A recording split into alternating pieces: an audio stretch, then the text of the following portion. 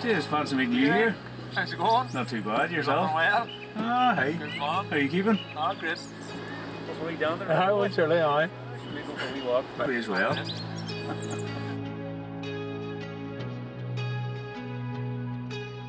done it! Tyrone are the All-Ireland champions!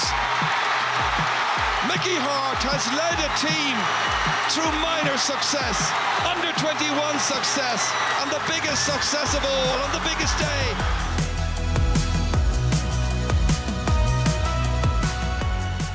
Be involved in the first Tyrone team to win the Ireland. We've been playing now with the boys that got so close in '95, '96, and then to help them get over the line after so many years of being so close. But to be the first, it was just an amazing feeling. I suppose going up the steps in Croke Park and lifting Sam Maguire and just seeing the sea of supporters, it was just amazing, and they're memories that you'll never forget.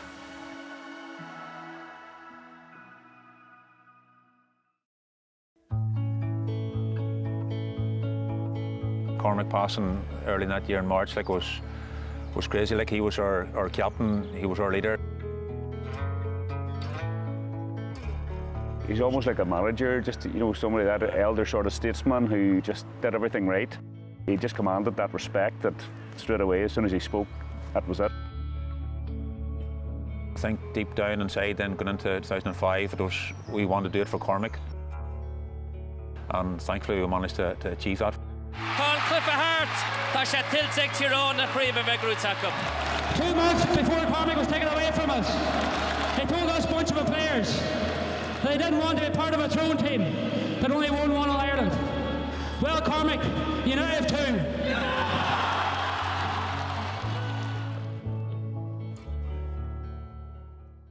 A hugely emotional occasion. Everything's ready. Victory for the outsiders Tyrone would be an unbeatable feeling. We played some of our best football probably in that final. They were going for 3 in a row, I think, maybe carry that stage as well. Like, so that was sort of, didn't want them getting one over us and winning 3 in a row. Like, so it was a wee bit of motivating factor. Stevie then mooched in then at half time. Stevie was there. I got moved in. He slipped in, and he was a wee bit late coming to the party that year, so he was. He took a bit of a break that year. A wee bit of a break. To recharge the batteries. Recharge the batteries. Hughes foiled. It's in the back of the net. And Tyrone are the All-Ireland football champions for 2008.